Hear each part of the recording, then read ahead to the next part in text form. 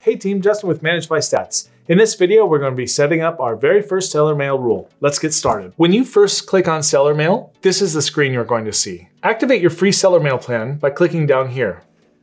This is the plan right here that's going to be activated. With a standard monthly subscription, you get 1,000 email sends per month. If you need to send out more emails, you can always upgrade to any of these plans here.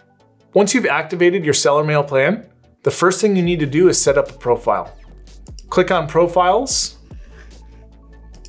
Add, put in the sender name, the sender email, and if you've got a logo, add that here. Now we recommend you start off with a logo width of about 350 pixels, because in email, you don't want to be taking up the entire screen, because too wide is never a good thing. When you add the send from email address, you need to make sure that that's an approved sender in Seller Central. So let me show you what that looks like. You go into Messages, Messaging Permissions, and add an email address if it's not already there. Now that we've added our sender name and our email address, click Add, and you can go on to the next step, which is setting up your very first email rule. Now, just to reiterate, email rules are the parameters that you put in place that tell MBS when to send emails to your customers. All right, let's go ahead and add a new rule. We're gonna use one of our templates for the sake of ease. First thing you wanna do is select the template.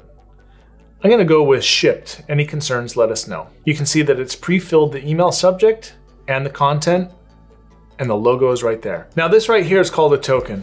What a token is a piece of code in your rule that tells MBS go locate this information which is stored somewhere else in ManageByStats and display it in the email. For instance, the customer name, the customer order, etc. In this case, the logo.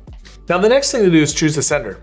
This is gonna tell ManageByStats which profile you want us to use when sending the email out. The status we're going to leave as test because we're not ready for it to send out. The message name is internal. In this case, it's pulled over from the template, but you can set it to whatever you want. In this next section, you tell ManageByStats when to send the email. In this case, how many days after it's either purchased, shipped, out for delivery, which is only good for fulfillment by Amazon, delivered, or refunded.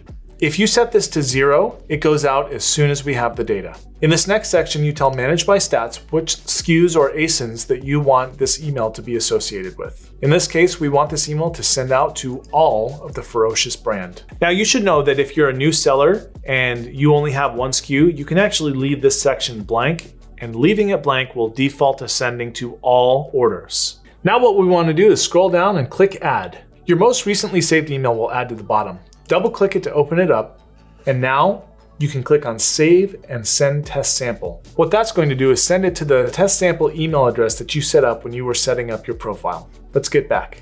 You can also click on Save and Preview, and that's going to give you an instant look of what your customer is going to receive. Now that you've tested it and previewed it, it's time to set the status to active. Click Save, and you are done. With that, you now know how to set up a basic email rule. And when your customers order from you, they're gonna get your emails.